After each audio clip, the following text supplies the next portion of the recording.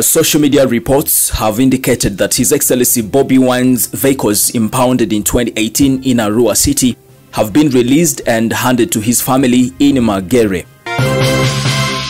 Yes, that is another big story making rounds on social media right now. This is the Buzz UG and my name is Melaz Milo, aka Fula. Subscribe and also tap on the bell for all the notifications. Don't forget to follow me on TikTok as well. The same names that side. It should be remembered that these vehicles have been impounded for the last 5 years. Even when court had ordered government to release these vehicles, President Museveni's government was adamant. And many Ugandans on social media have questioned why government has decided to release these vehicles right now.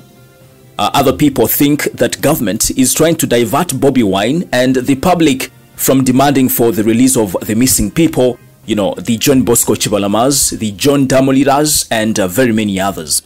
However, we are yet to receive an official statement from Bobi Wine on this matter, but also from NUP as a party talking to us about this development.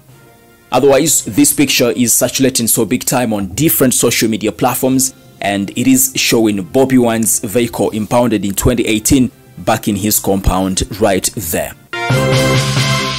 Well, I just want to have a look at what some people are saying on social media, and let me start off with Sunday Stephen Mugisha. But how can you exchange human lives with cars for sure? Okay.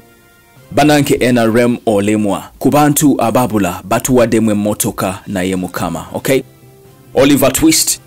They just want to divert us, but we are not asleep anymore. Okay.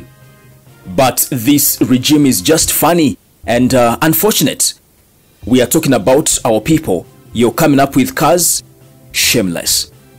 But Museveni can underlook people.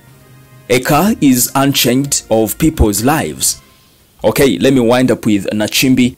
We want our people and free our country, period. Well, there you go. That's what some people are saying on social media.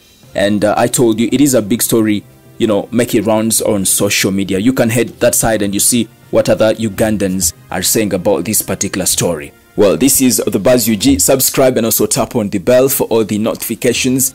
Don't forget to follow me on TikTok. I'm using the same names, Melaz Milo, aka Fula. It is bye for now. Thank you.